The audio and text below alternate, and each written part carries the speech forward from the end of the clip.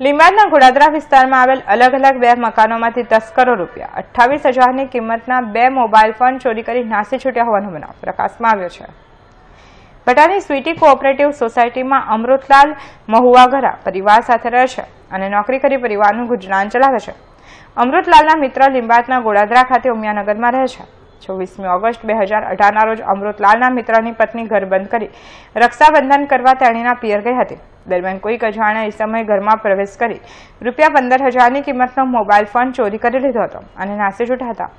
બીજા બનાવમાં લીંબાદના ઘોડાદરા ખાતે આવેલ મીરાનગરમાં રામચંદ્ર યાદવ પરિવાર સાથે રહે છે અને નોકરી કરી પરિવારનું ગુજરાન ચલાવે છે. 25મી ફેબ્રુઆરીની વહેલી સવારે કોઈક અજાણ્યા તસ્કરોએ રામચંદ્રભાઈના મકાનને નિશાન બનાવ્યો હતો અને ઘરમાંથી રૂપિયા 13,000ની કિંમતનો મોબાઈલ ફોન ચોરી કરી લીધો હતો.